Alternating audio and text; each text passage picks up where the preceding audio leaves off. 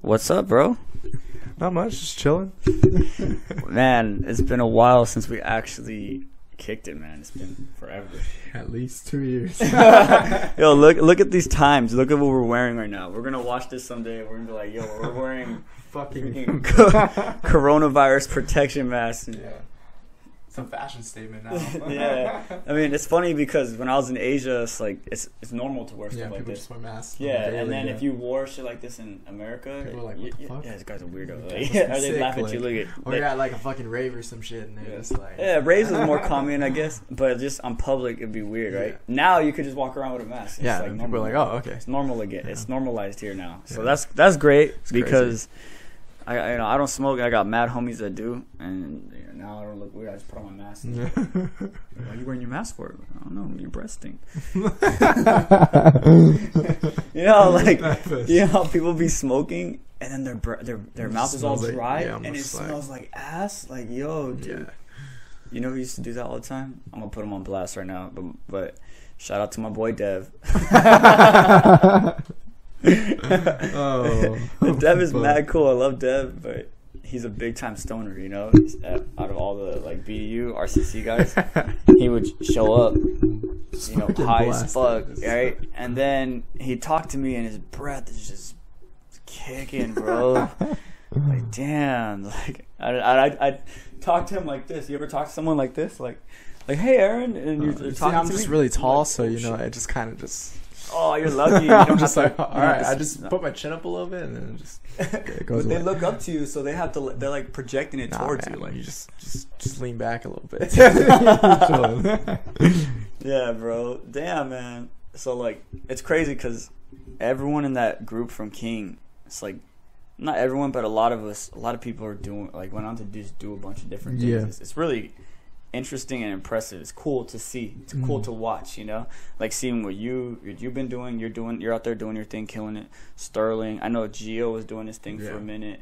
Even Brian was doing choreo with you for a minute. Yeah, I know. Like, he came through for a year, and it's just like, you know, and then he's always breaking. It's just like it's pretty sick to see. You know. yeah, Like, most definitely. yeah, I mean, you've been doing choreo for, you said 8 years now? Yeah, about 8 years or so. Damn. And then when you started, I remember because, see, you were going to RCC, but you joined Yeah. CF. Yeah, so I was still sessioning at RCC because I had like all the time whenever there was like gap classes and stuff like that. But then at nighttime I would always go to like rehearsals at UCR and stuff like that. So no, it was crazy for sure.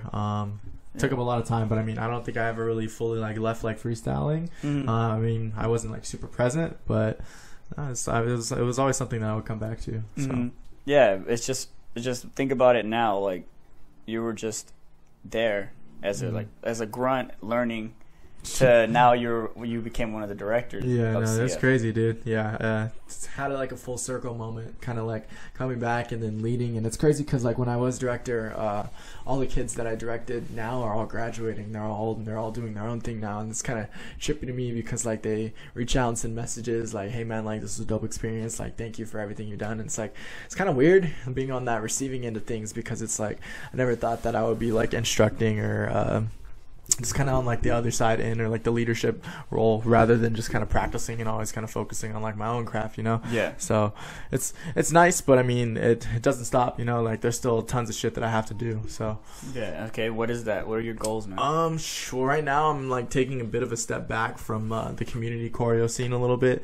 I've done pretty decent amount of things through it, so I'm trying to take more of like I guess like an industry. Talk about some of those things. It's okay, bro. I want you to brag a little bit. You know, like, it's time to brag right now. It's time to. Have you done? What have you done? What have you done that feels like an accomplishment or feels like an accolades or like a milestone for you? Yeah, You know, I mean, most recently, just being able to like hit that USA final stage at Hip Hop International with Vimo, GTS, LFG, like it was a dope experience for sure. Aside from that, just being in the same room and competing on the stage with people that are like heavy hitters in the game is like crazy to me. Or even the fact that like I've been able to teach at different events where there's other like well-known people, and I'm like, man, that's like I never thought I would see my name on like a flyer with some of these other people. So damn, it's a dope feeling to have, knowing that you're like making progress. even just kind of making a dent, getting out there, finding out that people know who I am, and I'm like, I have no clue who these people are, but it's pretty chill. Yeah, so I mean that's for the most part that. I mean, competition wise, like I've won a couple competitions with some teams that I've been a part of, not frequently, but I don't know, just the work that goes into like a set or something choreography wise. Like people put in a lot of work and it goes unnoticed a lot of the times. But I don't know, I'm trying to take a little bit of a step back, go back to my roots a little bit, freestyling, battling, if anything. Aside from that, I'm also just looking for more like industry work. I know at the beginning of this year, I was blessed with the music video opportunity for this artist from Def Jam. And it was dope because since I'm not signed to a label or anything, or not label, signed to like an agency or anything, yeah. I got to keep like all the profits, and it was like super, super dope.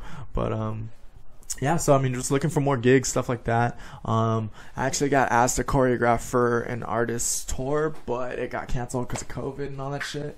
It wasn't like a super big artist, but it was somebody from like Washington, so it was dope. I was like, oh, I can choreograph for it, maybe come out for a couple shows or something if it's out in the area.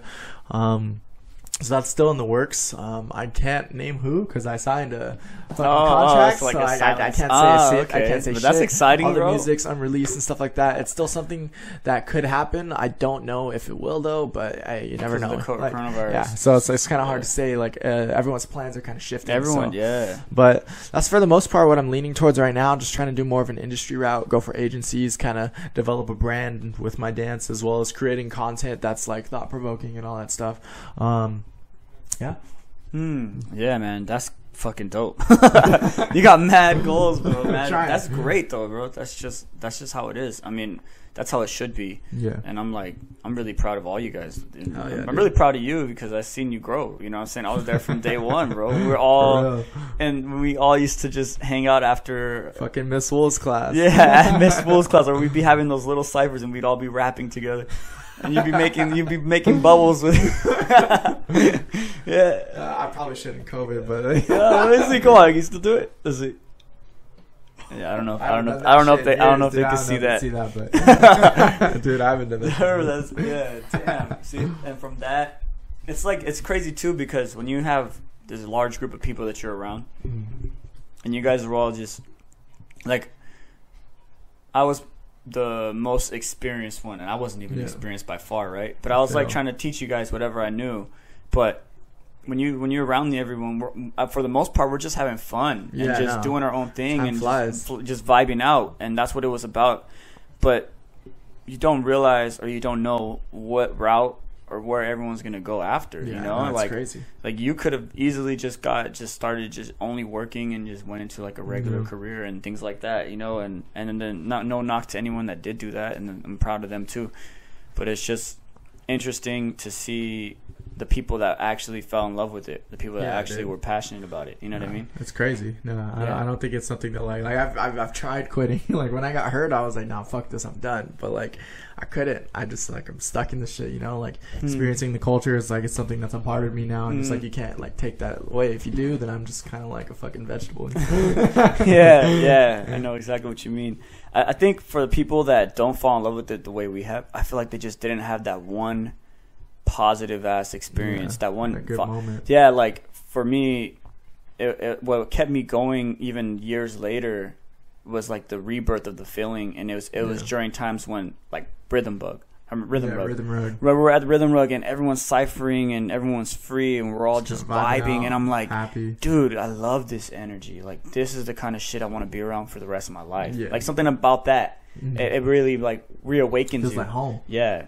And then I had a moment like that in Philippines where we're all ciphering and just vibing together, and it makes me feel the same way. I'm like, damn, yo, I want this shit forever, you know? And it just always reoccurs to me. I feel that. But that's the feeling I'm always looking forward to now. You know, I'm always looking forward to having that feeling again. And it's not like, that's why I love all styles, like open styles versus breaking. I love breaking ciphers too, and it's fun too, but breaking's more aggressive, you know. We're just like, you know, like we're here to smoke each other. Like open styles is more vibing. Everyone's just having a blast and partying. So it's like I like being in that atmosphere. I feel that. I like both atmospheres, but for different reasons. You know what I'm saying? I feel that for sure. Yeah. It's like Yeah, like for sure, open styles is just a fucking party. It just feels like home.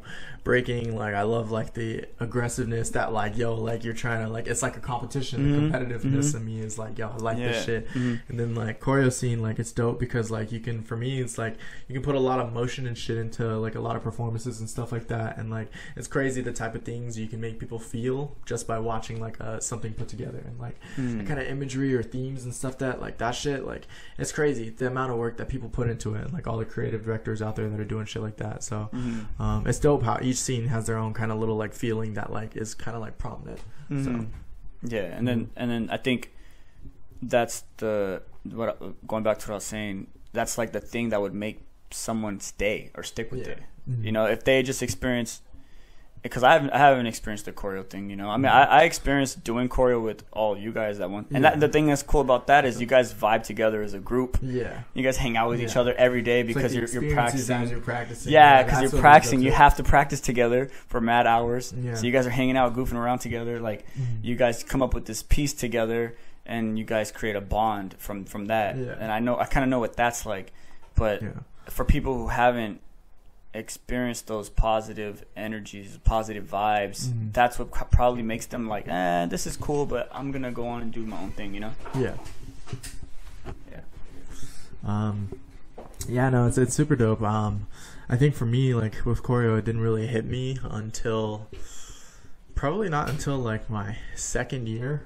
We had one like iconic performance, and not gonna lie, our performance was hella messy. Like we didn't look good, but the theme was like mad dope, and everyone like flipped out, standing ovation. And because we put like so much time and like hard work into it, like when we hit the last pose, everyone just started crying because we saw like fucking standing ovation, and it was like, what the fuck just happened? Or like your whole team, like our whole team started crying because everyone in the crowd was just on their feet, just standing. And we're like, whoa, some no-name team from like the IE came out of nowhere, just put on some shit, and we got robbed. I'm still salty. I'm still salty because let me talk about this shit. Talk about it. Go ahead. So fucking, we did a Lion King set, and that shit was tight. And it was like we did that set the year that they were coming out with like the remake and all that shit. And I was like, yo, this is very relevant right now. So like that shit was hard. It was like CF? It was dope. Yeah, it was CF. Okay. We did the fucking Lion King set, fucking standing ovation. Right, we got our score sheets, and we were like, what the fuck? Because like, all right, so our scores, we had 397s. It's out of 100. And I was like, already right there, like that's what the fuck, 397s. We had a 92,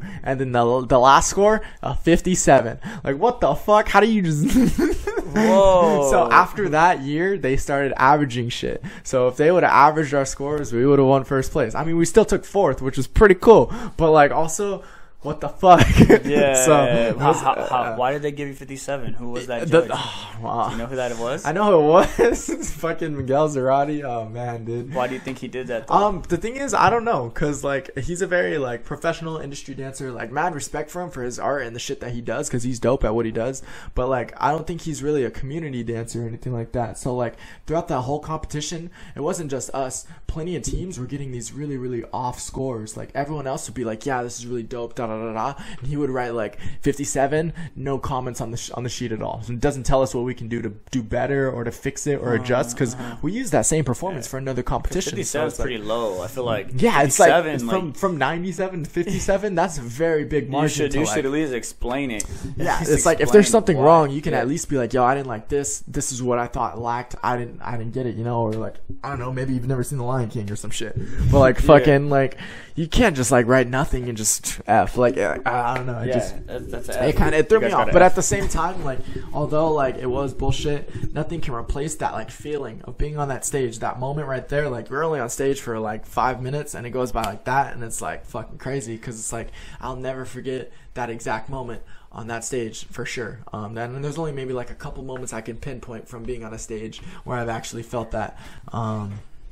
But I don't know. It's crazy. Those moments for sure. Yeah. See, people fall into it. That's kind of those things. Like I've heard it. Like winning isn't everything, but for me, like winning is important. Oh yeah. But that's one of those moments where it does feel like it. Where winning isn't everything, because it's like you could do something where you don't win the whole event, but you like say in a battle at a jam, right? You don't win the whole event. You're not the champion, but you had one set at that jam that stood out, that everyone went crazy for. You smoked the shit out of the other guy. You killed the beat. You destroyed it. You blew it up. Everyone went crazy, and everyone remembers that set out of the whole jam. they don't even remember the winners set. Like, they don't even remember the champions, like but they remember that one set. So it's like, one Saul set. Yeah, exactly. And you know what? Saul was the one who told me this, and I think he heard it from someone else. But he's the one who told me this. He said, "Don't do it to be famous. Do it to be remembered." Oh yeah. Right. And see, that's why it's like, you might not win, but if you fucking kill it to where you're remembered, that's all that really matters, actually, you know? Some more opportunities. Yeah, because they're gonna remember you. They'll remember you. He didn't win, but he killed it. Like, he had that one hard, crazy set. So it's like, I guess it's one of those things. You know, you guys didn't win, but it was very memorable. Like, yo, shit. So yeah, that's cool. And I guess those are the kind of moments you want to always have, and you know, I guess you decide what's more important for you. You know. Yeah. I mean, but the way I see it is, certain cases like that where maybe you should have won, you had, but you didn't, but you still killed it enough to be remembered. But maybe you deserve to win. Maybe you deserve to be a champion, or you're on your way. Yeah. You're on your way. You know what I mean? I feel. Yeah. I mean, after that year, that's when things kind of started for me, at least, because it was like, I already felt like I was working hella. And then after that year is when I just moved in. That's when I joined 909. And then from there, like, we started taking competitions that whole year. And, like, shit was crazy. So, being put in the right atmosphere, like, you can do it. And, like, nowadays, like I said, like you said, winning isn't really everything. Like, for sure, being memorable, or just kind of leaving a lasting impression on someone to where they're like, yo, that performance, like, that team, like, they stood out. Or that one tall dancer, like, he was fucking killing it. Because for some reason, people just remember me as, like, the fucking tall ass guy from the dancing. I'm like, yeah, that's me. But the tall Jewish guy. The tall guy that's center, because fucking, I don't know. But fuck you. Man, that's crazy. Yeah, man, that's what I mean. It's like you just do your thing and hope that it lasts in someone's mind. If you can affect somebody, especially in dancing, I mean, that's why breaking isn't gonna really. It ain't really the dance that's gonna make someone cry. Yeah, for how beautiful you're breaking is. Breaking is gonna make you go crazy. Like, that was insane. Yeah, but that's also a feeling, you know. It's a different feeling, you know. It's different. But I feel like those kind of dances. Choreo is one of those dances that can do it. Those contemporary, modern type of dances. Those are like the kind of dances that try to appeal to the other emotion. Yeah, it's crazy though, because choreo can also do that hype shit too. Like the company that I did for Hip Hop International, all fucking moments and just crazy ass shit, and that shit, just like seeing it is fucking nuts, dude. It's just like, whoa, like it's crazy the things that you can do. Because choreo, you can incorporate all the different styles, so that's what makes it you're able to appeal different emotions for sure. It's more versatile. But yeah, so you said in 909 you guys started winning. How many competitions did you guys win? Well, go ahead, name drop. That year we took Maxed Out, I think 2015. We ended up doing Showdown, which is like a club and competition with just local teams. I think we took second for that one. What else did we do that year? We did Collaboration. We took third. Got out a couple competitions. I think there was another one that we did. I didn't perform in that one, but I choreographed for it and we took second. I don't know. There was a lot of shit that year. That was one of the best years for 909. It was like the kind of the golden year, because like they had never really won anything. Like, they've been around forever. It's 909. It's their 23rd or going to 24th year. Damn. So they've been around for a cool minute. But yeah, I mean it's dope. I think it's crazy, like being able to like do other teams and come back and do Ultimate Brawl, which is 909's own competition, and then being in like those ranks, or getting like to like place or exhibition, and kind of like be on the other side of like the team where I started. You know, it's a little weird, but it's cool. But I don't know, like things are different. I mean, again, I'm pulling away from the choreo, or not the choreo scene in general, but just like the community scene, the competitive aspect of that for other reasons. I think if anything, if I do return, it's going to be with a project that is my own, that's strictly invite only, and it's going to be competitive as shit. If I'm going, I'm winning everything. That's like that's the mood. Like, and I know I have people that are down, and it's a process, but right now I'm looking towards other avenues to kind of like explore. But when I do come back choreo scene, whether it's exhibition or competition, just know this shit's gonna pop off. Like I have a lot of shit planned, but it's just doing it with the right people. Because I don't know, like I've worked with like beginner teams mostly for like the times that I've directed, or even when I had my own project team in Irvine, that was cool. But I want to hold it to like a higher standard if I am gonna do like competitions or something like that. Before it was just kind of like for fun, which it still is fun, but like I'm trying to Want to get my some stripes, dubs, you know? bro. Get some dubs. Shit, Who so, doesn't? You know, it's cool to have fun and all that, but you know, you want to get some W's. You want to win some shit, man. I understand. That's how it is. You make like a super team, a super choreo team or something. Kind of ish. People that have more experience. Yeah, it's just I just don't want like beginner dancers per se. Like I'm not gonna host like auditions. I'm just literally just gonna invite people that I'm like, yo, like come through and dance on this. Mostly people that like I know like aren't doing teams or anything like that anymore. So that way it's not like I'm picking people that are on multiple squads and performing at the same thing. Because I've been that person. I've been at a competition and performed with 4 different groups and like. Shit's crazy. That sounds fun. It's a lot. It's a lot to remember. I've definitely been that guy. Like I've been to a competition and performed on like 4 teams, and like that shit's mad stressful. I remember one time I was at Ultimate Brawl and there was one team that like I only went to maybe like 3 rehearsals to. So like I went in the beginning and no, because like it was far and like they were like, nah, don't worry about it. Like you can just learn and like later you'll be fine. So I was like, all right, for sure. So that shit was mad stressful, but like I showed up and I remember like it was like the night before the competition. I showed up to the last practice and then like I learned everything from a video that like the morning of, and then I showed up, they placed me in all these spots and I was like, all right, I hope I remember all the shit, because they were like good spots. It wasn't like in the back corner, like I was like right in the fucking like center, and I was like, if I fuck up everyone's gonna know. So I was like, all right, best. But fucking I ended up learning everything from a video and then practicing, and then like I was okay, like I didn't fuck up on stage, and I was like, all right, cool. That's when I knew I was it's stressful, but that moment tested me for sure, because like I don't think I've ever like severely blanked out on stage where it was just like what the fuck am I doing? Like that's never happened. Like there may have been some parts where like I just like went late on a move or something when I was like first started dancing, but like nothing dynamic to where like I'm like fuck. Like there was even one time at UB where fucking they didn't make the window big enough and I had to travel through, and I full on tripped and fell, and then I caught back up and kept going, like as if like I don't know, it just fucking it was weird. I mean I don't know, I mean there's been moments when like fucking music cuts out and you keep going or some shit, but like I don't know, I've never had any like fucking weird moments on stage, like anything like super random. If anything, I've done a bunch of dumb shit on stage, like bring my phone and record while I'm in the middle. I saw that. Oh, I do that shit all the time, dude. Dude, I do that shit all the time. You guys it's are like great. all frozen up. Yeah, like oh yeah,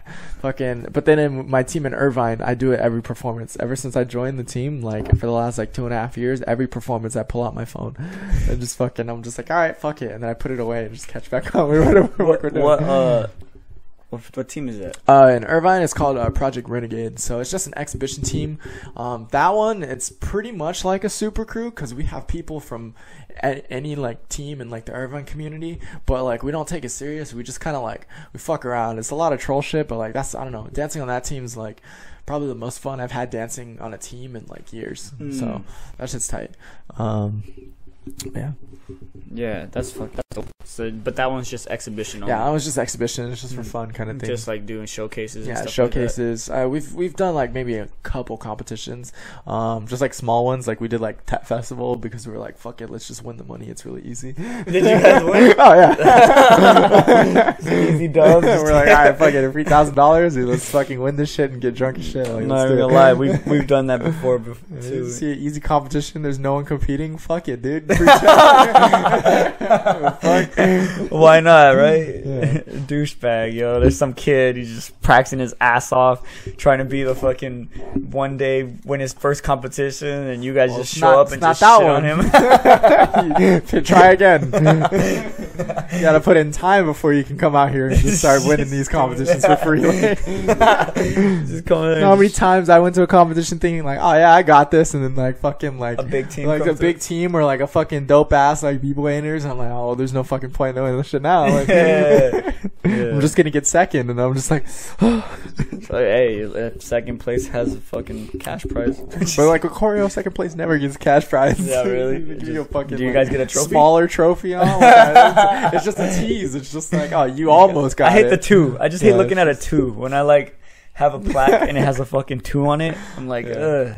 It's ugly. There was only one time where I won second place at like something, and it was like a solo competition for like choreographers, and like they gave like first and second place like hella goodie bags and shit, and I was like, that's tight, I'll accept that. But any other time it's like nothing. So I'm like, okay. I want this small ass trophy. Yeah. I guess I've been in competitions where we got like fucking a medal. Oh yeah. And it didn't have any context. It doesn't say first or second, so it's like you could just fucking lie. Like, oh yeah. That's right. I won today. You got like fucking last. Yeah. It's kind of like running running. You know, like Yeah, marathons and shit. Everyone gets a medal, Yeah. but I don't know. I feel like does first place get a different? I feel like they do, right? They get a trophy and like a better medal, I guess. I just want to go somewhere and like they need to just give you like a fucking WWE belt. Yeah. That shit sounds tight. Winning a belt. Yeah, winning a belt, that's hard. I looked it up. There's like a few jams that have belts, and I want to win. I want only a few. Belt. Like that's tight. You know, my homie D Menace from Texas. He won one of the jams I always wanted to win. It's called Raw Texas Wars, and he won a belt. Dude, that's fucking. And hard. I met him last year, and I stayed at his house. Me and Q when we were like on that road trip, right?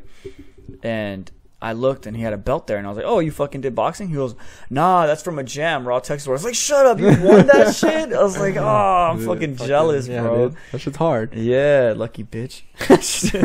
Shout out to D Menace though. That love that guy. Lucky ass. Yeah, then BC1 has the belt. You know, you win a belt in BC1. What else do you win a belt in? The Raw Texas Wars, BC1. There's like a couple other jams. Which one? UBL. Oh, UBL. You breaking league. Oh, for the college? Is that the college one? Oh, just yeah. Oh, okay. UBL something else. Yeah. Something I guess you won a belt for that one. I don't know. I gotta look that up. But still, that's fucking sick. Yeah. Yeah. Well, I don't know how they would do that in choreo though, because if it's a whole team, that means you guys. You only get one trophy if you do one too. So it's like fuck it. What, you guys get one belt? Oh, okay, a belt for the whole team. Yeah, okay, that's still cool. That's cool. Yeah, because then you guys can all take pictures wearing it. Pictures with it. Yeah, like if you're the director, you keep it. Scumbag! You hear this, CF? You hear this, CF? No, I'm just kidding. CF, they donate it back. So like when they do like tabling to try to get for auditions, they like display it. So it's like you don't keep it. You may hold on to it for a little while. But who keeps it then? UCR keeps it? No, it's just whoever the directors are for the season. We give them a box of just shit that belongs to the team. So they just carry it and the director carries all and they pass it on to whoever's next. Like next year, like the speaker and all that stuff like that. So whoever is the director carries all the trophies from all the years? Yeah, I mean CF doesn't have that many trophies, so it's like no diss. You know, it's just 909 has a bunch of trophies, but like you just take them apart. And, like sometimes you'll let people keep them, but like usually, at least like the bigger ones, they'll keep those ones. And it just gets passed on. Put it in a box, and they just have like a storage, and then they just. That's pretty sick. Actually, that would be dope to do with breaking, but for like a crew. Oh yeah, so like if you have crew events that you guys have won together, then you just pass it on to the next generation. It kind of feels like, because then it really feels like you're inheriting something. Yeah, or you set up something that's like a room, like you know how like people have like those trophy case type like shits where it's like you go in and it's like a gallery of like different events and stuff, so you could like see everything. Like if you have a place where everyone can just put it all there and have it like set up, that'd be tight. That would be sick, but that sounds like you gotta. That sounds like a lot of work. Yeah, you gotta actually. I mean, you could building get like or a fucking like a storage unit. Like they're not that expensive per se. I think certain ones it's only like I don't know like a couple bucks a month or something like that. Really? Yeah. And then just have your fucking trophies there. Storage and you just have shit in there. Because I know like I don't know if it's like U-Haul, but they have like their storage units that are pretty cheap. You can just set it up. You can make it look nice in there, and just bam, it's just a little garage with everything that's in there. All your trophies and shit. Spot. Yeah, pretty cool. That'd be pretty sick. And then I guess each year you pass the keys down. Yeah, pass the keys, or you just kind of just go visit with everyone, and you just know like if somebody's in your crew, whoever the leader is, holds on to the keys, or if you have multiple keys, or even, I don't even know. Yeah, it's hard to say. See, we're trying to plan this out right now. We're trying to figure it out. Yeah. So this will become a thing. Fuck yeah! If it does become a thing, you heard it here Pop first. Up, you already know. All Scat Nation biters, Vault coming soon. Stop biting and shit.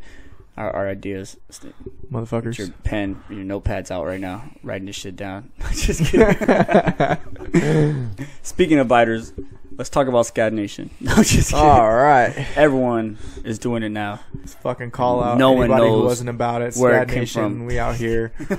This shit's like 10 years deep. You guys, there's levels of this shit. You know. You remember when we first started that shit though? Like it was just. First, I don't real know. shit. There's a culture behind it. It's a community. This is a lifestyle. You know, it's either you're about it or you're not about it. It's just as big as hip hop. If you ain't with that scad shit, then you just, Yeah, that's right. You gotta get the fuck out, on, bro. man. You don't know F about therapy. You know, you can. And if you're sitting you here can wondering heal. what scat is, then that's who we're talking to. Exactly. Do your research. Learn your history, yo. Fuck yeah. He's gonna learn your history. Shout out to Scat OGs, Dude, Earthquake. Do you remember? Earthquake bangs that shit crazy, yo. Yeah, Earthquake no. loves scats. Dude, do you remember that page I had though? Oh yeah, dude, I looked through it the other day, and it was really? like Sterling was the last one to post on it. And he What'd he posted. It was like a video of us in your grandma's. Was it your grandma's garage? It was someone's garage. I don't know. It was either that garage or Woody's garage. He filmed some shit, and it was like, I think it was like me, you, Rob, fucking Melvin. Yeah, Yeah. And then that we was shot in- something that was really, my really grandma's quick. garage. Yeah. That was Oh my yeah. We shot. I remember because there's that fucking like that centipede or some shit. Dude, that shit was crazy. Yeah. But I kind of lived in the fucking middle of nowhere. yeah, dude, that shit was crazy. Now I remember looking through the page and I just saw like promo because you know how fucking Sterling was. Yeah, I know. He was He's always the only be one on that his posted shit. on He'd be there. always Hey, on check his out this shit, video. on his Da, da, da, da, da. videos. Yeah. Fucking. But I remember that page started getting a little crazy because you remember there was people that were actually like scad. I genuinely want to know, like, is this a thing? Yeah, and then they got mad. There was one guy that got mad because he was like, I thought this was a page for scad people, but really, you guys are just making fun of scad people. You remember that? Yeah, I did. Damn. Yeah, he got heated. That shit was hilarious. And then there was that like I don't know, transgender person. Oh yeah, dude, that's that when we were like, started posting naked pictures on there. Yeah, that was Remember terrible. That's when we got to make the group like, Yeah, I had to it's make like, it you private. have to ask to join because those Yeah. random ass people were fucking there were crazy, random dude. ass people just joining and just posting dick pics. Yeah.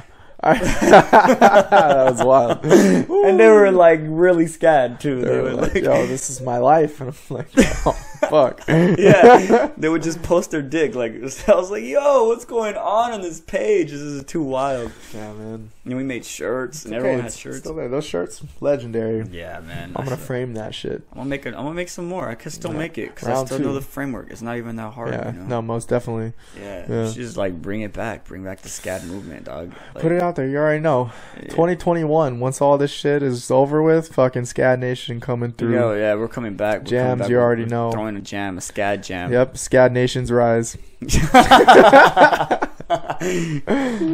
Be ready. Yeah, that's Taking just everything. Calling on everyone. No one's safe. Mhm. Scad Nation all day. Yeah, you already know, baby.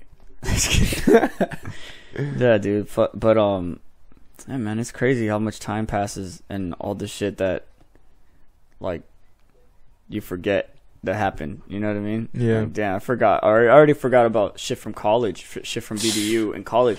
Not College let is- alone fucking high school Jesus BDU, Christ, dude. which we were talking about earlier when the performance with Gio, and we performed at high school. Let's tell the story. So I was still learning how to break. I think I was breaking for like My a year first by then, performance. 2 years. I had started a breaking club at King, and Gio was in it. Everyone, pretty much our whole all friends those group, G's, like yeah. all of BDU was in It it. was a spot that, like, You were in it. You know, this is what I guess one of the first times you started getting into like dancing, or at least that kind of dancing. And we all made a routine. And the thing is about this performance, it was like a special thing for King. It was the King's like 100 years or something like that, I right? don't fucking know. It was like I just 50 know we had years. a big ass rally. Or It was something, the like, biggest rally, one of the biggest rallies for King, and they had like, it was like, bunch of shit. I think it was 100 years or something like that. It was a I don't long think it was time, 100 50 years. years or some shit like that. Like, King had been around for a while, or 25 years, something like that. Something. Some kind of anniversary. So they made it extra special, and they asked us to perform there, our breaking club. And we performed in front of the entire school. Like, And, it was no huge. lie, it was all one period. Usually they split the pep rallies up into 2 different periods, right? Yeah, this one was just They had 2 pep rallies. Rally. They split half the school. This one, they had the entire school there. Yeah, dude. So in front of the whole school, we performed this awful choreo. It was really bad. We sucked. We weren't that good. Had some shitty beatboxers give us the longest intro ever. And we had the beatboxing homies, and they like beatboxed for like an hour. Just kidding. And then we do the routine. It was bad. And then at one point, my boy Gio standing there with his legs open. I'm supposed to slide through and pop open up into a freeze from under him. I slide under him and I pop up into a freeze. But we did it on this grass. It was turf, AstroTurf, yeah, like for football. And I got stuck on the grass. I didn't make it all the way through. I didn't slide. I got stuck from the friction. And I still try to hit my freeze because I didn't want to mess up the routine. But I was still under Gio. I didn't make it through. And I just kicked him with all my force, all my weight, straight into his ball sack. And the video's on YouTube. You can look it up. Yeah, you like put a clip in there and just be here. Yeah, you're right. Yeah, I'll right clip, there. You know? Let's watch the clip real quick.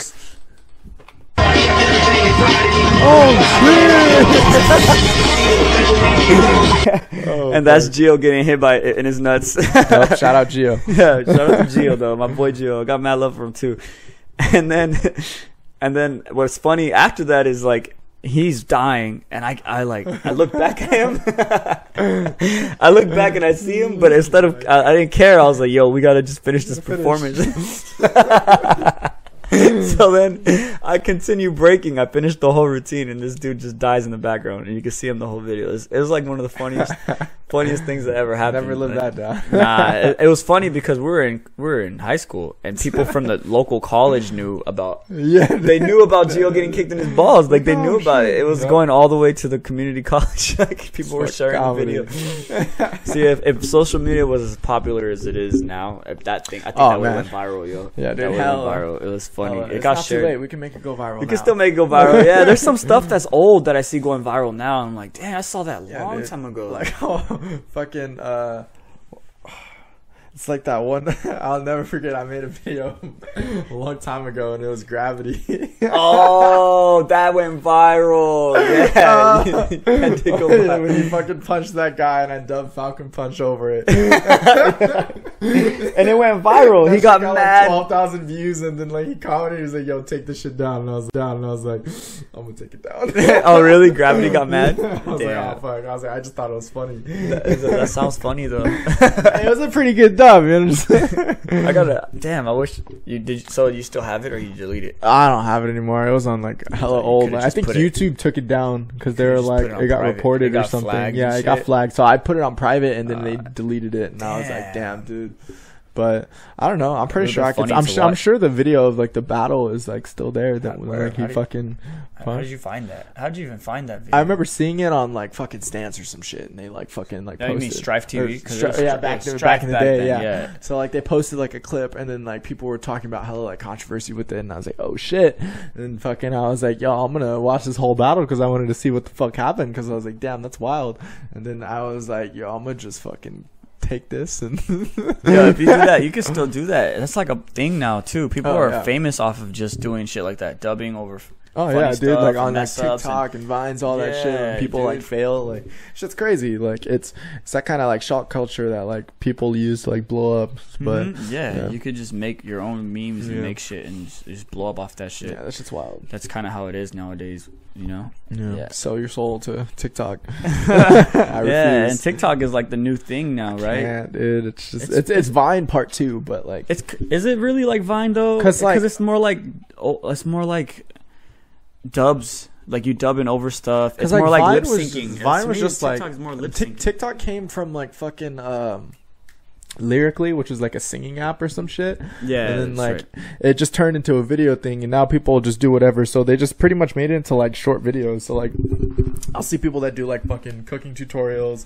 There's like dancers on there, and then there's just people doing memes, and then there's other people that are doing like random shit. So it's kind of transforming now, because like a few years ago when I looked into TikTok, it was just marketed to just like musically, music and that's what it was. But now it's like it's more everything, and that's why it's kind of like blowing up, because people are able to do that. But there's a time limit to how long? It kind of depends. Most people do short videos, but like people can do like I think like up to a minute or something. You can like edit it. It has a lot of functionality. I did fuck with it for a little bit because I was like, let me see what it is. And after a while, I was like, I don't have the time and effort to do this. Yeah, so, I feel like managing social media is already like too much. Like I got Instagram, I got Facebook, and I got YouTube. and that's already too much. Yeah, it feels like a lot already. You know, I don't even have Twitter, and everyone talks about Twitter. Like, you need Twitter.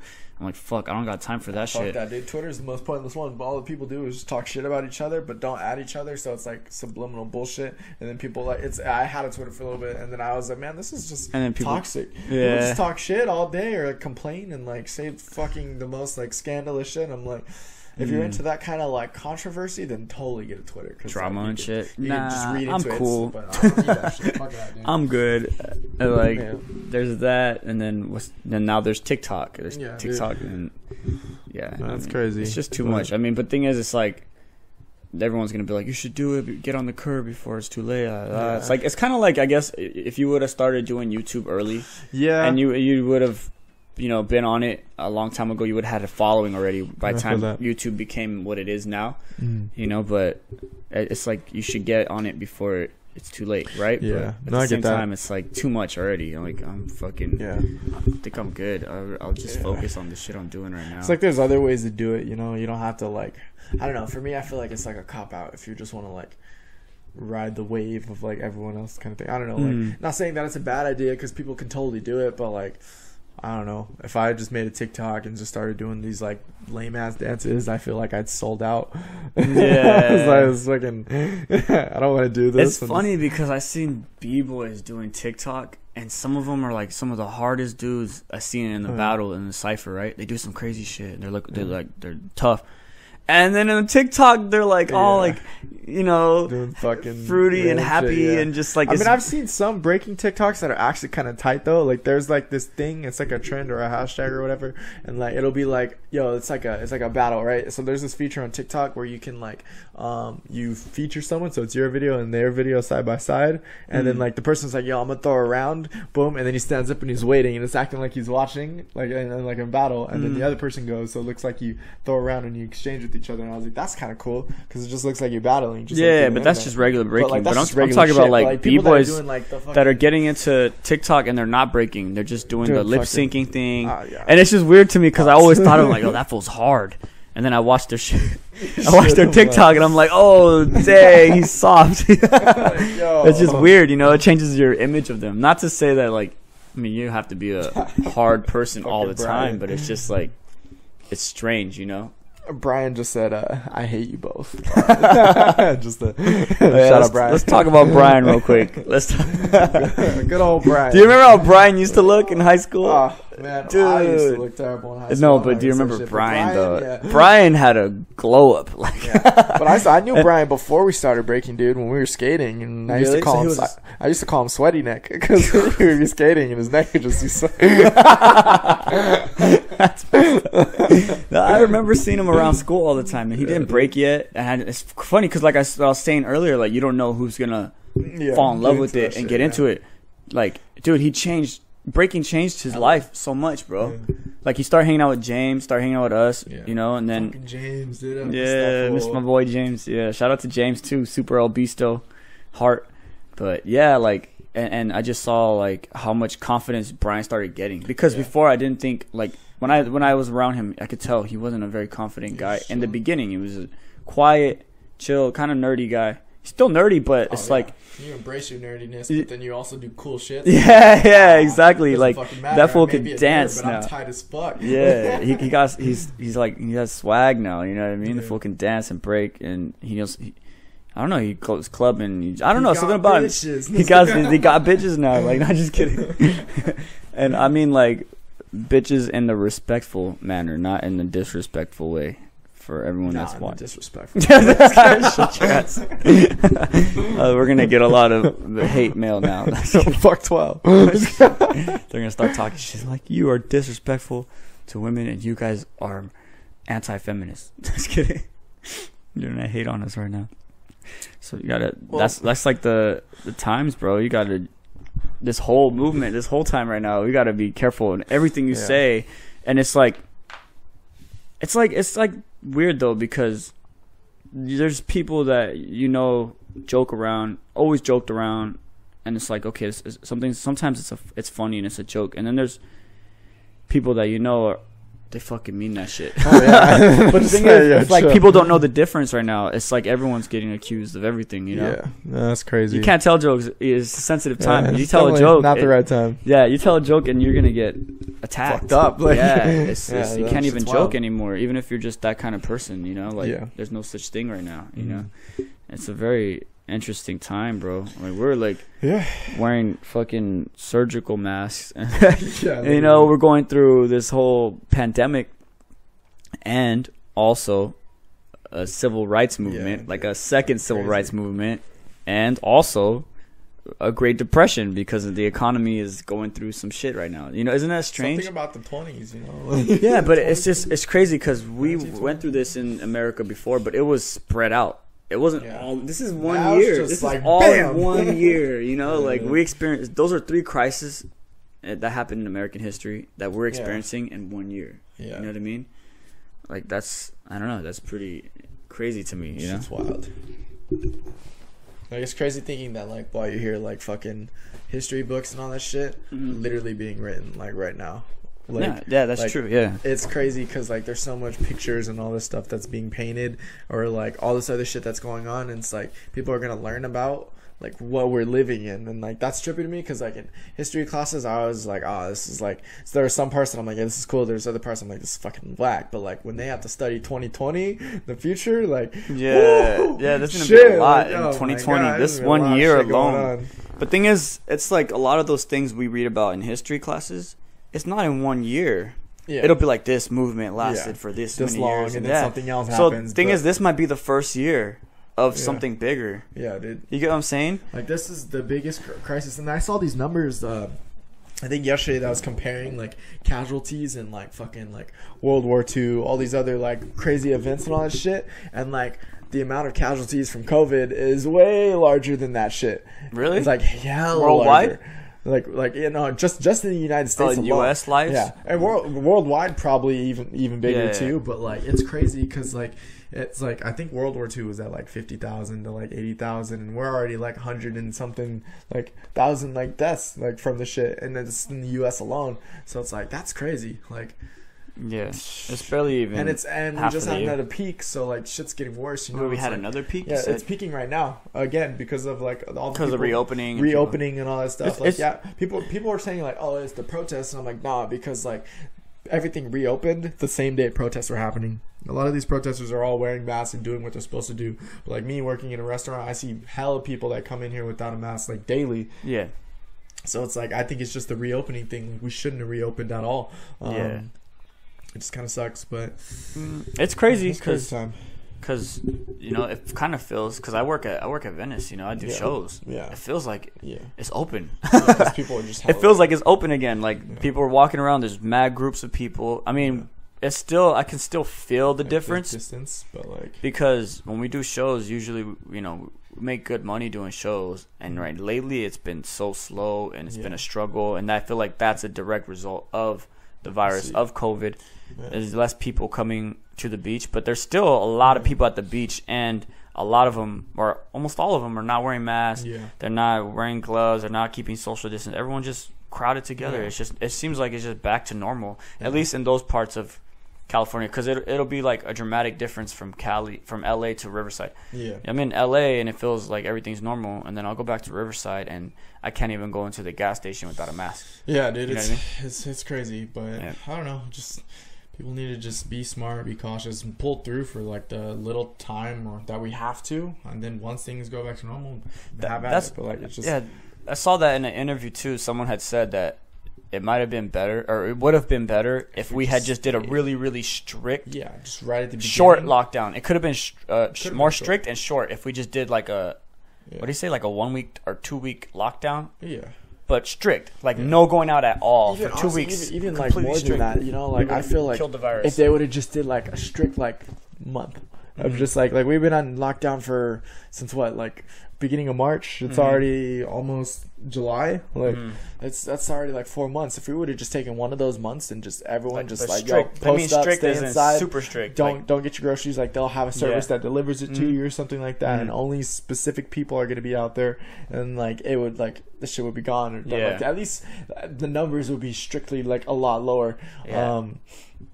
But yeah, no, it's just people are so prideful and they're like, I want to go outside. You can't tell me that I can't work. That's what it is. Like, what the fuck? Like, bro, you're getting paid to stay home. Just relax. Like American entitlement, yo. We're American. We're entitled to our rights, and we feel like it really shows in times when the government wants things to be a certain way. Yeah. And I understand it ish, because we don't want to ever be controlled, and we don't want to feel controlled. But it's like, okay, let's go along with it for now. Yeah. And then if fucking a few months later the shit is still going on, then it's like, okay, this feels like bullshit. Now what is our government really doing? Yeah. Because the thing is, we gotta, if a government was trying to control you, they're not gonna tell you straight to your face, hey, we're trying to control you. You know, they're just gonna do it sneakily and do it. So the thing is, I think that's what people are afraid of. You know, I think people are afraid of the government trying to control every aspect of their life. And I guess it kind of feels that way. And here's the thing, it's like, it feels that way because there's maybe a real threat, a virus that can actually hurt and harm American lives and people's lives. Yeah. But then people also feel like it could be bullshit, and they're just using that as an excuse to control you. So it's like, I can see both sides, but like we should have just been strict from the beginning, and then we wouldn't have to be in this weird state, limbo where we're not sure if it's true or not from the beginning. You know what I mean? Yeah, because I don't think it's too late either. Like, if we just shut down for 1 month, like, I like listened to someone talk about it, and they said that if we did that, it could really kill like legit, you would know where it is because it would be contained to the hospitals. The people that are asymptomatic, it would go away within the 2 weeks that they stay home, or whatever, 3 weeks and all that stuff. And then from there, you could continue to move forward. You limit the contact of people that you're around because you're only around your family or by yourself for the most part. Kind of sucks, but like, just push through, you know? I just feel like that kind of thing. I mean, this thing right now, like, what happens? So say we did do all that. When are we going to be able to travel to other countries? When is international travel going to happen? It has to be something that, like, one, they got to find a vaccine or something like that to make sure that it's completely, like, not worried about, like, you're never going to fully get rid of all diseases and stuff like that. But if you find something that can, like, take, like, care of it, like, I read something that they found, like, there's this type of, like, steroids that actually is very effective against, like, COVID. And they're like, oh, okay, for sure. Like, that's dope. It helps people get over it because COVID isn't a deadly disease. It's like a flu, you know? It's something that, like, only a small percentage, like, get fucked up, but because so many people are getting it, that it's like, that's why they're fucking getting fucked up. But it's not something that, like, it's more deadly than the flu, though. I think it's more deadly than the flu, but like, it's not like you have fucking cancer if you get COVID. Yeah, like, it's not like that kind of shit. Ebola. Like, like, people are almost like a death sentence. People make it seem it's like, oh, the moment you catch it, like, you're fucked, like, your life's over. And I'm like, it's not that serious a disease. We can contain it. Even if we don't contain it,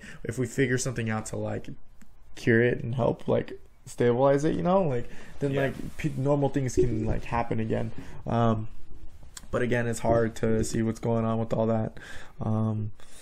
I don't know. It's a lot to process. It's crazy. Dude, we're living in crazy honestly, times. Honestly, dude, like, sometimes I step away because I'm like, I just don't want to listen to it right now. Like, it's draining emotionally because, like, you have pandemic shit. You're scared for your health. You've got fucking civil rights shit. I'm scared to go outside because there's fucking people and they're gonna, like, judge me on my skin color or whatever. And fucking, you've got, like, there's just so much shit going on. Financial crisis. You gotta figure out your money situation. You don't know how things are gonna be. Yeah, but this is gonna affect a lot of us, especially younger people like us that are trying to start families, trying to get houses, trying to get our own businesses. Like, we're in that process right now. This is gonna affect us for the next few years. You know, we're the ones that are inheriting the struggle. Yeah, we're inheriting everything. All the people that are older already have their shit established. So even through this crisis, they're still going to have their fucking house. Yeah. They're still going to have their property. Yeah. They're still going to have their fucking 401k and their retirement money and all that shit. We're the ones who are going to be, like hit by this shit because we're supposed to be getting all this. Yeah. It's I know what you mean. I did the same thing because I just got tired of, like, all the controversy online, and it's just not, and it's like, it's one thing when it's just normal civilian life, but then it started trickling into even the dance community, into the breaking community. So it's like, dang, like, no matter where you turn and look, you can't avoid all this drama and energy that's going around right now. Yeah. And it's like, not to say that I don't support the movements, you know, for the right thing. Yeah. But at the same time, it's not something you want to think about 24/7. Yeah, no, most definitely. You know, even if, especially if you're going through some shit already, you know, like if you're someone that's homeless, someone that's dealing with death, someone that passed away in your life, shit, you know? like, and then you got all this shit going on, you're just like, yo, fuck, this is too much. Let me just take a break. You know what I mean? I feel that. Also, at least I know, like, I've been trying to make sure that I have, like, my self-care days kind of things, like, where I do stuff that I want to do, or I find new hobbies. Like, lately for me, since I'm like, yo, I can't be doing events and shit like that, like, I picked up some programs, got some equipment, and I've been producing music and learning how to make beats and all that kind of shit. So it's like dabbling in other things, because I'm like, yo, I have a genuine love for, like, music and stuff, because obviously, like, I dance, so, like, figuring out how to make that shit too is hella dope. Just finding the little things that, like, make you happy, or, like, the stuff that you can do despite, like, the shitty situations that are going on around you. So and then just bringing positive energy wherever you go. It was something that Stampede D David said when we were at the protest last Friday, I think. I was like, yeah, you're just here to spread positive energy. Like, there's so much crazy shit going on in the world, but, like, we can do this the right way and be positive about it. And, like, you don't want to, like, there's already so much negative shit. You don't want to add another negative thing to it, you know? It's like, just add that positive, it spreads, and then good things will come from it, you know? It's like law of attraction. So, that's true. He's true, but he's right about that, you know? I believe that completely, you know? Yeah. I mean, if, at the end of the day, and it sounds corny and cheesy, but at the end of the day, the real thing that the world really needs is we need to just love each other. Like, everyone needs to just have mad love for each other and just respect one another. Like, if there was more love in the world, less hate, then there would be less problems. It's easy to say it. It's a hard thing to do, but it's really that's what it comes down to. Because, you know, that's the most positive thing you can do to someone, is love them. You know what I mean? It's ironic because the last performance I did with CF, a part of the organization and all that stuff, was a set that I created, and the theme and the concept was love. And it's most like, not like a romantic idea, but in its most, like, objective sense, like the idea of love, the feeling of love, knowing that, like, yo, I love dancing, or, like, I love being around my friends, I love my family, kind of thing. Just that feeling when you're like, man, I really, like, love this shit, or, like, I just feel that, like, connection. Love in different avenues, different relationships of and love, being able to pull that out in different moments. Like, oh man, that was crazy. We did our opener to, like, a spoken word piece, and fucking we went into some other songs that were just kind of like, it was a little bit of a roller coaster, and this shit was crazy. And, like, I don't think I've ever, like, fully cried in the middle of a performance while dancing, except for, like, that one moment, because I had, like, my kind of little, like, farewell moment. Because mine, like, with this set, for me at least, it was about, like, my love for this organization and everything that it did for me, you know? Like I would have never thought that I would have gotten to the point I am joining that team when I first joined it, you know? So it's like, it was like, that was my love for that, and I wanted other people to spread love or feel the kind of love that we shared here, or just know that, like, everybody has that, it just may be somewhere else, kind of thing. And it was crazy because I got to talk to a lot of the judges that time, and, like, honestly, I didn't think we were gonna do that well, but we did pretty well. And I was like, oh shit. I was like, all right, here we go. Because I was just stressing, but fucking talking to the judges about it and hearing how like well thought out that it was, and like how it made sense and people understood, like, that meant a lot, you know? And it's just like talking about love, and then seeing the pandemic go on, and then all this other shit, it just makes that set so much more relevant to this year. And it sucks that we were only able to perform it one time, but, like, man, that shit was crazy. Like, it was a meaningful performance for sure. So yeah, man, that's fucking dope. That's fucking, it's good to have the, like we were said earlier, like, those kind of moments, those kind of feelings. Like, I don't know, they're just things that you just wish you could live over and over again. Oh yeah, this is the moment, and the feeling of it was so pure and beautiful, you know? Yeah. I could think of a few times, man, where it's just like, I was just there in the moment, and I'm like, damn, I can't believe I'm actually here, or this is real. And things that you dreamed about, you might have dreamed about when you first started. You know, like, there's so many things that I've done now that I'm like, fuck, dude, I didn't think I was gonna do that shit. When I was a kid, I like, when we were young, we used to, like, wish, like, yeah, I want to know what that feels like. It was like I shared the same stage with like fucking royal family from New Zealand, who's won fucking hip hop international. Like it's crazy thinking that like just like you walk by and like you got fucking all these like fucking famous like Chinese or like foreign Japanese dance teams that are just right there, and they're just fucking like these like, oh, man, it's crazy being able to say that like you've done these things. And it's like when people mention it, they're like, yeah, I want to do this, and then like they talk about it like it's so far off, and then you sit there and you're like, damn, I was the same way. You're in now the it's same like shoes. I'm right next to it, you know. Yeah, shit's crazy. So yeah. So what do you think? Let's talk more about that. Who do you think is the greatest team of all time? I don't know if they have that. I don't know. Choreo, it's kind of hard because like things change, and like every year, because like HSI, like they have like a 10 judge panel. Like it is very technical. Like that shit is like very precise, and when they do for that, it's like a mix of genres in terms of like your performance. Like you have to at least do 3 styles. And like it's tough, you know. Like it's very hard to judge per se who's like the best every year, you know, like because every year it's somebody different. Like this last year Russia won HCHI like in general, so I was like, damn, that's pretty crazy. At least in the divisions that I was competing in. So, and their shit was very technical. It was interesting. It wasn't something that like, I mean, like, don't get me wrong, like if I have a preference, like obviously my opinion is like I like a certain style. Their piece, it was cool. Was it my like cup of tea? Maybe not, but like it was dope. They were clean as shit. Did they deserve the win? Fuck yeah, they did. But like, it's just, you never know. It's kind of hard to say who's the best, you know, especially in like choreography. I feel like you can't decide that unless you just fucking battle. Like that's the only way. It's like you throw your shit, I throw my shit, and like let's just keep going and find another way. So you're saying it's more decisive. Yeah, it's like, more choreo. Like you can decide, but like it's hard because like, you can use so many different styles that it's like how do you judge crumping versus breaking? Yeah. It's hard, right? Yeah, it's like you saw that fucking tie-dyes battle with fucking Lilu or Junior. And I was like, how do you judge this? You know, it's like they're so different in styles. Like you can go based off of hype and energy in the crowd, or you can go based off of technical moves and shit like that. But it's dynamics. Like, how do you really like judge it because it's so different? You know. Yeah. So I feel like that's why like in choreo it's very like you can never really say who's the best team. Because like their style is different than this style. Maybe at this competition they're the best here, but at the next competition they're gonna take like fucking second to last. Like it's very inconsistent. Is that inconsistent? It's very weird. Because like for my company in Mega Crew, we took gold in US, and then like we went into our prelims for Mega Crew, and fucking like we were the first place team going in from USA, and then we didn't even make it past prelims in the fucking thing. And they like everyone was like, yo, they got robbed. There are teams that we beat that made it farther than us. And it was like that doesn't make any sense, right? Like how can that happen? But is that because of the way it's judged? I think it was a little bit of that. By like humans, by people. This last year was a little bit of controversy and shit, because like they all reached out to like my director, and like they had a hell ass conversation how to betterly equip you for next year, because they can't reverse it because they know that they fucked up. But like that shouldn't happen in the first place. Your competition's been around for a long ass time, you know. Yeah. So really they went out and said that. Yeah, it's like they didn't make a huge public thing about it, but like they pretty much. I mean, it was still okay because like they had their all female still go up and take third in the world.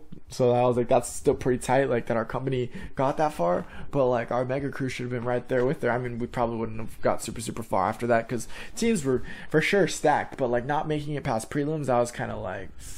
A little questionable, you know, especially with like some of the no shade or anything to all the other teams, but it's just like some of those teams like we definitely like.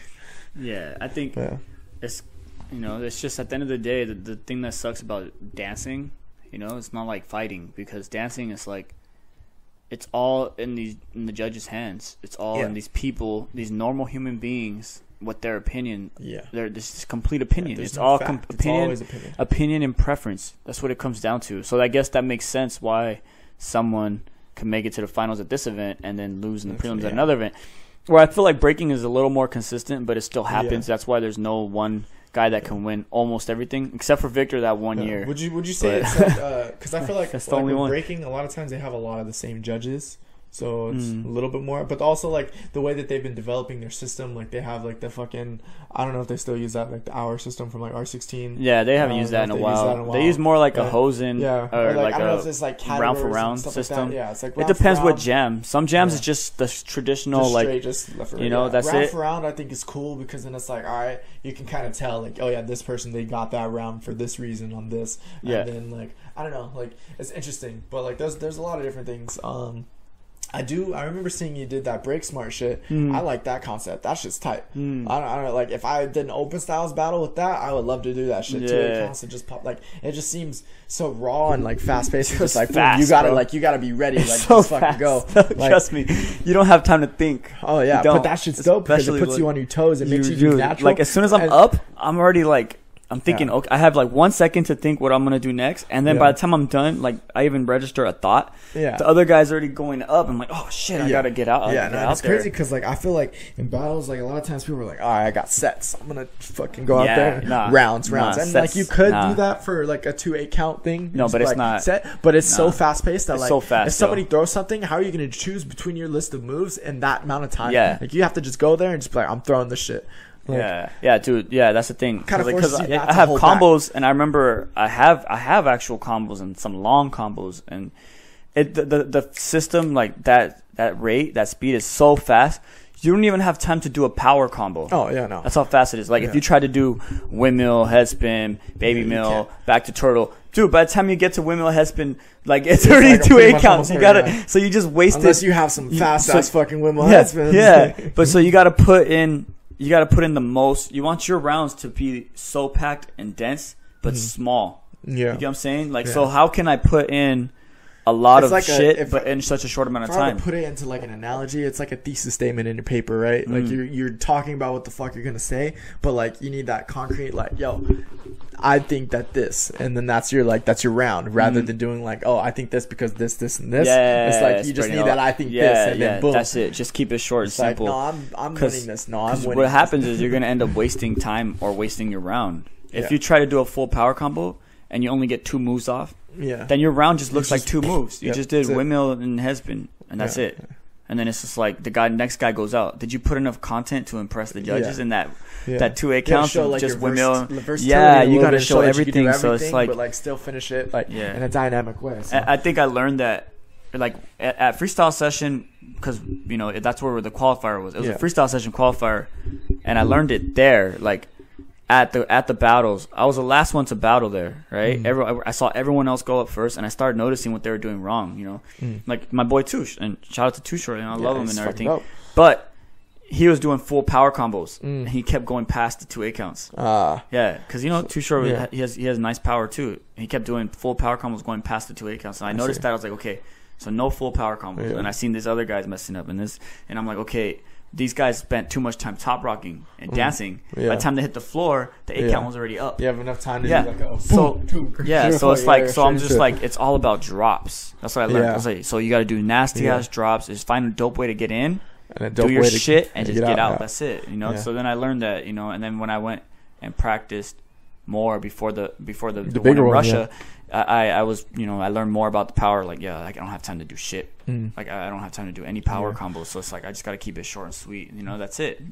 Yeah, it's an interesting concept, but it is fast, bro. Yeah, dude. I want to see that shit in all styles. Like, I how would that be? That would be tight. Because all styles, motherfuckers go for mad long. Yeah, you could go forever in an all style event. I feel like all styles has such a longer story than a breaking, like a breaking round versus an all style round. An all-style round has more of a story. Like, they have a flow, and it start up here, and then eventually they take it down to the floor, and it's just, you need that time to tell the whole. But, like, there's sometimes when you watch, like, an all-stars dancer, and they just get the fuck off. So, like, they just, like, go in. It's like, that. I feel like if you're forced under those circumstances, like, you have to just, like, tap into that moment right away when you're just, like, into that, like, wild out moment, and you find that I don't know. It's hard. I mean, it would be I guess it would be interesting to try it. Yeah, and see how it works. And if it works out, it works out. I'm sure you can maybe adapt it to, like, maybe not 2-8 counts, but, like, slightly adjust it. Who knows? 4-8 counts or something. 4-8 counts something. Dude, you should do it. Figure out. You heard it here first. All right, guys. You already hear SCAD Nation. Don't be biting, SCAD Nation. It's the SCAD system. The SCAD system. Yeah, no, that would be sick. I would Small actually combos all day. Small combos all day. Yo, that actually sounds dope. Scat system. Small combos all day. Yeah, that's funny. This is the logo. Yeah, no, that would be sick, dude. Yeah, man. Fucking even All Styles, right? Like fucking David was there with us from fucking RCC. Yeah, dude. Dude, David is a beast now, bro. Isn't it insane just to see everyone from BDU at RCC, BDU at King, like, and then seeing where everyone's going now? Yeah, like, dude. I remember meeting David at fucking Patriot High School. We threw that mini jam there. And we did. Yeah, I brought him that day. I remember. I do remember that. Dude. And you battled that kid. You smoked him. You smoked that kid. I'll never forget. That was sad. Sliding down and gagging on the man. That was funny. Then I got hurt after, and then I had to let Raymond because I went to Ham. Yeah. So yeah, that's true. Because then I had King BDU, and then simultaneously I forgot. I thought it was. I always thought it was linear, but it was simultaneous while you guys were doing. I left. You guys kept King BDU going. Yeah, it was me. I kept that shit going. And then I started RCC BDU. Yeah. And then Junior did Patriot BDU. So then we all kind of just... Yeah, dude. Damn, that's crazy. Yeah. And then we got canceled because Ryan broke his fucking arm. Damn, fucking Ryan. Ryan had to break his arm and freak out Miss... Who was it? It was Miss Chavez. Miss Chavez freaked out because of that. She's like, the one day we she's like the nicest. She's like the nicest lady too. She was so worried. That shit. She was so worried. She's like, yeah, that sucks. I spent the whole next day in the principal's office writing statements and. Damn. Jesus Christ. Yeah, that's crazy, bro. Yeah, that's crazy. Damn. I know that. I feel like it would have still been going on. I mean, I guess they did try to keep it going, and they have like their own. They have something else going on. Yeah, some kind of other dance club. I don't fucking know. But it's not like BDU like what it was before, you know. But it's. I mean, I'm just happy that there's some kind of there's something thing going on. Yeah, it's just it'd be dope to get in contact and like, cause like I could, if they're doing choreo, I could bring out hella people. If they're doing freestyles, like we have all the tools. Yeah, we do. If they were to actually do like a fucking boys dance team this year. Like I would go back and coach that shit. We'd win fucking everything. Yeah, like, bro. See, that was the problem. We didn't have a fucking. Like if you had a coach, what's her name? I forgot our teacher's name. I forgot her name. I don't know, but the girls dance team. The girls dance team. Yeah. They're trash. But remember, she would just leave us in the room, and we'd have to just figure it out. It was like, hey, that we had no coach. We had nobody. They wanted us to pay to like this guy or something to teach us. I remember the first year we did it. They wanted us to pay some dude to like teach us combos for a little bit, but I don't know. It just wasn't. It didn't. You know. No, it's not the same. You know. Yeah, it wasn't the same. It's like if you had an instructor per se that literally like teaches you about dance like in your like class, and then you guys are actually working on it, kind of like how you do it like at RCC, where how it's split into classes. Like you have your dance appreciation, then you have your fucking like your study classes, whether it's choreography or like the other ones. It's like if they were to do something like that, but like a lighter version in like high school, to where like you learn stuff, but then you're also like doing it for like a competition and stuff like that. Like that would be dope. You know, you could consider an actual class, so like go into like the theory of it, because that's technically what like art schools and shit like that do. But it just kind of depends on the high school, because that's good. A lot of people are like, we're not gonna do that shit. Like we don't want to spend money on it. Yeah, that's what it really is. It's just they just think about what's important, what's worth spending money on. You guys can actually win stuff and bring more funding to us. Yeah, that's what it is. Yeah. I mean, but it's not like they spend money on football, and football team hasn't won shit. Football field, so fucking it's mad. Can use it mad expensive on a football field that doesn't even win anything. Like, I'm all hating and talking shit, but it's true though. The whole year we were at King, we never won anything. King was man. Our fucking wrestling. No, we had basketball for that one time. That one time, when Kawhi was there. Yeah, but that was a long time. Kawhi Leonard went to King, the school that we went to, and that was when King was the shit. I guess in 2016 or 2015 or something like that, King had another good basketball year. Yeah, basketball was okay. Like it's on and off. It was more consistent out of our sports, but like. Oh wait, and our girls tennis. The girls tennis, and boys water polo. Look at all the white sports. like, fucking tennis, water polo, fucking golf. Tennis is more Asian though. Like the Asians love that because the ones that were killing it were the Asian girls. They were beast. But like fucking like our girls soccer and all that. I don't know. We have like all the random sports. It's but like mostly girls though. Shout out to the girls for holding it down for King because I don't think we need to change the name to Queen High School. Shit. No, we weren't winning shit though. The guys were not holding it down especially when we were there. I don't remember really. There was only like people that were really teams and people that were really good at King during athletically that stood out. Wasn't anyone in football. Like football we had great athletes for sure, like Todd Hanley. Yeah. But the team wasn't good. Yeah. For track and field though, we had that one guy. What's his name? Lane or what's his name? He was like a runner. He broke like the King record. Broke hella records. Yeah, he was like a beast. They had individual people and stuff like that went on to do crazy things, but like there's no like. We didn't have any more Kawhis. Nah, it wasn't like that. Definitely, no. It's been a while since anything like that. But that's another level. That dude is tonight he's on the Clippers and like in LA at the Clippers, and he's like trying to compete against LeBron. Like he's like, I don't want the light. I want to compete against. Yeah, him. Dude, like, that's beastie, yo. He said I could either join him or I could beat him, and he wants to beat him. Yeah, take it for himself. Mad respect. That's hard. Mad respect for that, because a lot of people would have just joined LeBron and fucking helped him get that dub, win that championship. Because I think them two together, bro. That would be with unfair. Anthony Davis. Fucking broken, dude. That team is just cheating. Like, it's a cheating ass team. I'm a fucking Kyrie Irving fan, so I'm like, dude, like, nice as fuck. Like, if he goes to any of those teams, if it's Kyrie and Kawhi or Kyrie and fucking LeBron, like, again, like, it's unstoppable. Exactly. Mm-hmm. But it's okay. Whenever fucking KD's finally healed, Nets will finally be good again. The Nets? Yeah, I like Brooklyn Nets because Kyrie. I'm a Kyrie fan. So fucking they got KD, but he was injured this whole last year, and then fucking Kyrie got hurt, and I was like, really? Have they ever been good though? Yes. Are they the ones there's a team in New York that's never won before though? Isn't there? Because New York has bad luck. That's the Knicks. The Knicks, that's the one. Yeah, okay, and I don't like them. No one's helping out the Knicks here.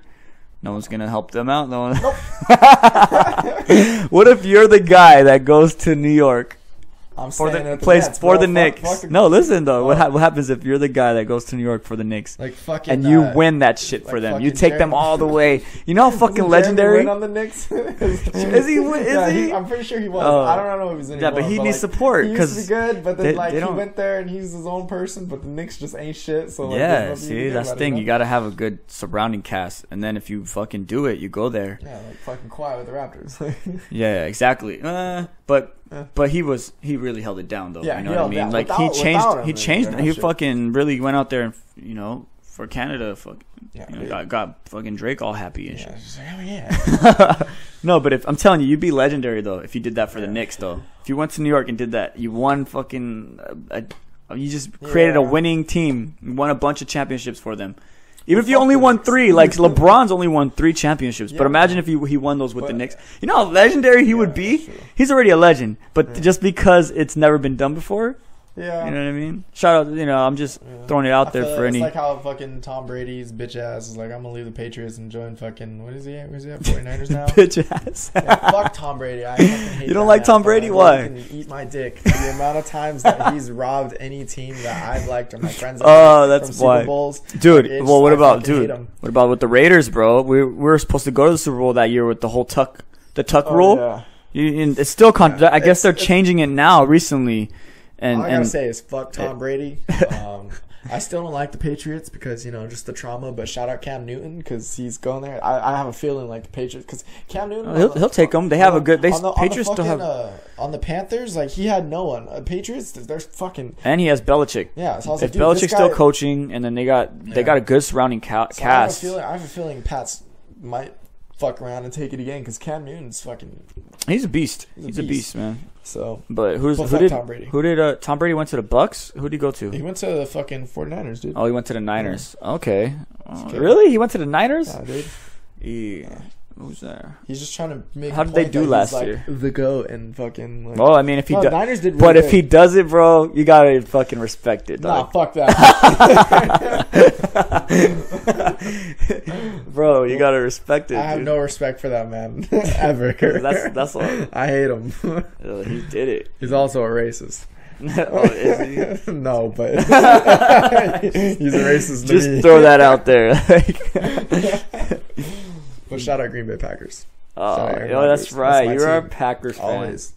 Oh, that's why. Because you think Aaron Rodgers is the GOAT over I don't give a fuck Tom about Brady. That. I just don't like Tom Brady, dude. Tom Brady, Well, I'm gonna be honest though. I'm gonna be real. Tom Brady is the GOAT No. because he's accomplished the most fuck of that. anyone in the NFL. Fuck that. He There's didn't teams do it. that haven't even won as many championships as he has. I don't care. Think Fuck about Tom that. Brady. How much championships have Packers? Doesn't matter. I thought you were saying how many championships has Tom Brady won. It doesn't matter.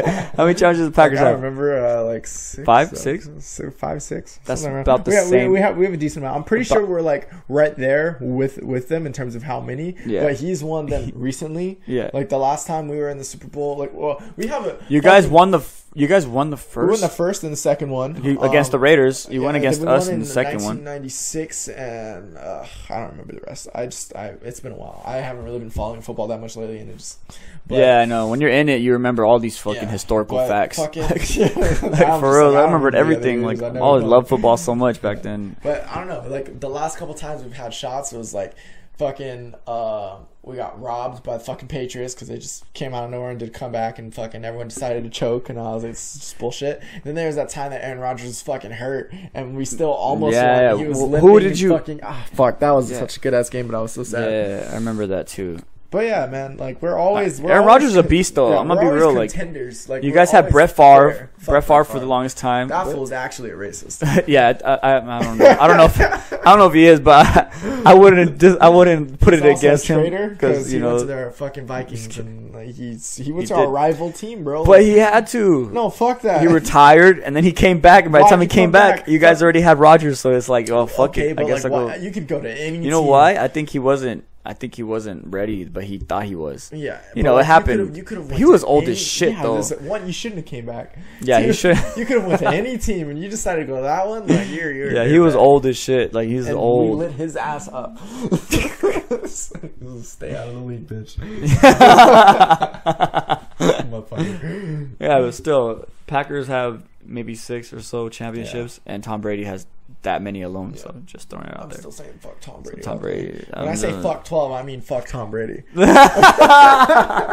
Hey, but isn't Aaron Rodgers number 12 too? No, it doesn't matter. Aaron Rodgers, he's immune. Nah, Aaron Rodgers is a beast, though. I'm not gonna lie. Like, he's a great quarterback. So is Tom Brady. No. I mean, I always, give mad love to Peyton Manning too. Is one of my favorite quarterbacks. And even though he played for the wrong team, and that being the Broncos because they're bitch ass, but it's all good. I can forgive him because he's always been one of my favorite quarterbacks for real. Yeah, I at one point I thought he was the best. I just want fucking Kaepernick come back. I think he'll come back. He's for sure coming back. No, he's coming back now. Yeah, after all this. I just want to know who's gonna pick him up. But he has to just be ready though. Oh, he's been ready. He has to be on his game. Like checking interviews and stuff like that. He's never stopped training and doing what he's been doing. So it's like I know he's ready. He's gonna come out of nowhere, and he hasn't been hit in years. This fool is healthy as a motherfucker. Yeah, it's crazy. It's interesting how like all these teams come out now and they're just like, oh, we're sorry for it. It's like, man, I always thought it was weird just how people get mad about how he protested because they're like, it's disrespectful. I'm like, it didn't seem disrespectful because taking a knee is not a very disrespectful thing to do. When you take a knee and hand across your heart. If you were sitting there like this, okay. See, then some people went mod with it. Some people started standing on the flag and burning it. Okay, that's too much. But he never did that, and he never encouraged anyone to do it. Right? You know what I'm saying? It's like the way I see it is there's different ways to protest, and different peaceful ways to protest. And by far, like the way he was protesting was not violent in any way. He didn't incite violence. It seemed very peaceful to me. You know what I mean? It seemed like a smart way to protest. You gotta be creative with how you protest. Almost something. Make a statement. Yeah, because you gotta make a statement. You take a knee during the national anthem. What happened? Motherfuckers noticed. Yeah, but thing is, they didn't even notice. And at first, no, it wasn't like everyone was like, "Oh, that's disrespectful. Why is he leaning down?" No, they just saw, "Hey, why are you taking a knee? What's going on? You hurt?"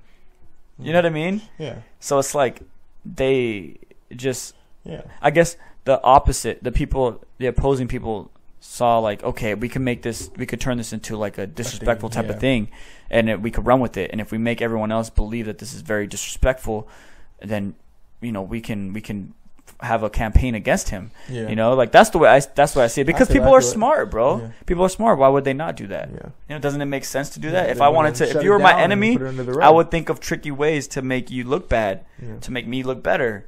You know what I mean? That's because to me, it really is blown completely out of proportion. It really isn't that big of a deal. And I'm not saying like mad respect to all the veterans and everyone like that, but they're not. He's not protesting against veterans, and he's not saying what all the sacrifices that they have made are for no reason. Like, no, respect to everything they've done, and the fact that you guys, the sacrifices have been made so he can do something like that. The sacrifices have been made so he can take a knee and protest, because we as Americans have the right to protest. Yeah. Many veterans have lost their lives, so Americans have the right to speak and speak about how they feel. The right to, you know, that's why they lost their lives, for freedom, and we have the freedom to speak, the freedom to act, the freedom to protest, and do it in a peaceful manner, like he did. Is completely peaceful. You know what I mean? I feel that. Yeah, so it was just a strange thing to me. And then, you know, I'm glad that they're starting to support the NFL, the teams, the players that, you know, felt some kind of way. Yeah. You know what I mean? At the end of the day, he was protesting what's going on right now. You know what I mean? Like, and this is way before it was even this big worldwide. Yeah. He was already protesting it. Like, you know what I mean? He was ahead of everybody. And the thing is, this always happens, though. Yeah. This happens mad times. This happened so much in history, you know? It happened with the one on the bus. I forgot her name, but she refused. Fucking Rosa Parks? Rosa Parks, right? It's like, oh. Yeah, but she was like attacked for that shit. Yeah, dude, there's countless cases where someone has done something and it was ahead of the time. The reason why it's just like, this is like the last straw, you know? People are fucking fed up with it, and they just hit that point to where like, fuck this, we're rioting. There's like, not literally rioting, but like, we're protesting, we're doing what we can, like, we're just fed up, you know? And I think the rioting was a mixture of a few things, you know? I feel like that was like, because a lot of times like in rioting, it was a lot of the people that weren't protesting that were doing shit. Yeah, okay. Like, that's how it was in Riverside. Like, people that were actually protesting like dipped, and then after curfew, it's just these lingerers who are there to fuck shit up. Yeah. So because I was there. I remember. You know, I was there in the front with the leader of the I actually talked to that dude. He actually emailed me and shit, and he wanted the videos of him. Yeah. So I sent him that. But yeah, it was for the most part like very peaceful. Yeah. And it's like I said, a mixture of a lot of things. You got all these opportunistic people, people who just want to steal and come up on some shit, and then you got the time that we're in. People have been out of work. Yeah. For like 3 months before all the protests, people have been, you know, some people, even in the most extreme cases, not everyone, but a lot of people probably have been starving, barely making it, barely paying their home or paying their rent. You know, like, you just need a reason to be angry. They were angry because of this whole COVID shit and the virus and them being broke for the financial crisis. And then now the protests are happening, and they're just like, yo, fuck it, I'm gonna go, you know, release this shit. Or some of them are so desperate that they're like, yo, this is the perfect time for me to go steal some shit. Yeah, you know, come up on some food, come up on some groceries, some money, something expensive to sell. You know, like, that's the way I saw it. I was like, I don't think that the real rioters and looters are the protesters, you know. And then there was videos of some protesters stopping looters and rioters, like, and that kind of confirmed it. Confirms, you know? Yeah, like that's not them. That's not their movement. Yeah. You know what I mean? But it's crazy, man, because that dude Kaepernick was on it, you know. And it's even happened. It's happened so many times in history where someone was already for something that was it was just too ahead of the times, and they got attacked for it. They got, you know, their whole reputation got smushed into the ground for it. You know what I'm saying? I feel that. And an example is like, I think it was some Greek philosopher who believed that the Earth was like the solar system was not geocentric, meaning that it didn't revolve around the Earth. That the Earth was heliocentric, it revolved around the sun. Yeah. And the idea, like the way it was in the Bible back then, was a geocentric Bible. The earth was the center. So him saying that means that the religion was wrong. Yeah. So that means the religious leaders who ran a lot of the government at the time, Just like, dude, they like attacked him. I think they imprisoned him, or they had him on. Crazy. I remember. Yeah, something like that. Either imprisoned or he was, what do you call it? Like when you're sent away, what is it called? Exiled. Yeah. He was exiled or dead, or like one of them, one of those three things. But because he went against what was commonly believed, he was his whole shit got attacked. And he was a very smart, intelligent person who was thinking way ahead of his time, you know. And he just, like, oh shit, whoops. He was just going based off facts. Same thing with in this case, not to such an extreme, but still he was thinking ahead, like, yo, this is already a bad thing, and I'm not with it. And I think having a voice, having this platform, I should speak on it. I should say what I think. Definitely. I mean, why not? But thing is, people are like, yo, they need to just stick to what they do and just be quiet. No, because the whole point of not the whole point, but one of the best benefits of becoming famous, becoming an idol, you have a platform now. You know, why not use it? There's plenty of people who don't have a platform who have a lot to say and a lot of good things to say, and maybe a lot of good things to teach, a lot of good things that they want to change, but they don't have that person. So messages exactly. Are heard they don't have the power or the platform to do it. You know, so it's like when someone who does feel those same things, they should speak on it. That's what I think of it. You know, I feel it. There's a lot of negative people with that platform that are preaching and spreading bad shit. So it's like it's crazy. Yeah, so it's like we need the good and the bad, yo. There needs to be the good out there too. Most definitely. Yeah. But all right, I'm gonna get on out of here. Really long interview. Nah, fuck that. Just kidding. Yeah, for sure. I'll talk to you later, bro. Yep. Thanks for having me. You already know, Scat Nation, Scat System coming soon. Wait on it. Yeah, bro. This is the Who Dat Chat. You already know what it is. It's my boy Aaron Ermitano, by the way. Here. And look out for him if you like into choreo, into all the dance scene. Dude, and I'll be around. This guy's gonna be there, so you'll be seeing him more. They be plotting on me. They be plotting on me. They be plotting on me. She in love with Cindy, she don't need a